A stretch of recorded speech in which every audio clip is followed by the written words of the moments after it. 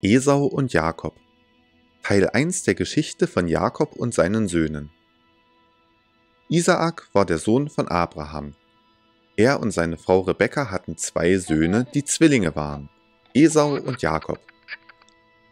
Esau war ein Jäger und viel draußen unterwegs. Jakob hingegen war sehr ruhig und blieb lieber bei den Zelten, in denen sie als Nomaden wohnten. Eines Tages hatte Jakob gerade einen Linseneintopf gekocht, als Esau von der Jagd nach Hause kam und sehr hungrig war. »Gib mir was davon«, bat er Jakob. Der erwiderte, »Nur wenn du mir dafür dein Erstgeburtsrecht gibst.« Damals war es üblich, dass der Vater seinen ältesten Sohn nach seinem Tod einen großen Teil seines Erbes abgab und er zu seinem Nachfolger wurde.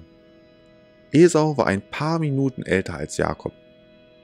»Meinetwegen, jetzt kann ich ja eh nichts mit meinem Erstgeburtsrecht anfangen.« Es verging einige Zeit. Isaak war inzwischen alt geworden und ihm war klar, dass er bald sterben würde. Er wollte Esau, seinem älteren Sohn, noch durch eine Segnung zu seinem offiziellen Nachfolger machen. Da rief er ihn zu sich und bat ihn, ihm ein Essen aus gejagten Tieren zu machen, was er sehr gerne aß. Esau machte sich auf den Weg. Seine Mutter Rebekka hatte das mitbekommen. Und weil sie Jakob mehr mochte als Esau, schlug sie ihm etwas vor.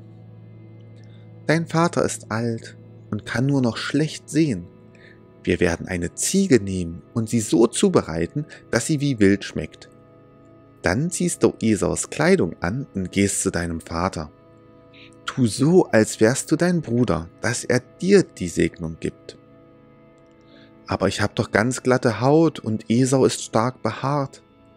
Das wird Isaak doch merken.« »Das klappt schon. Leg dir einfach ein Ziegenfell über die Arme.« So tat es Jakob. Er zog sich an wie Esau, nahm das Essen und ging zu seinem Vater.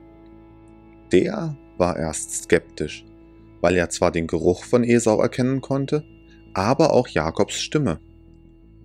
Als er seine behaarten Arme anfassen konnte, glaubte er ihm und gab ihm seinen Segen. Damit wurde Jakob offiziell zum Haupterben Isaaks.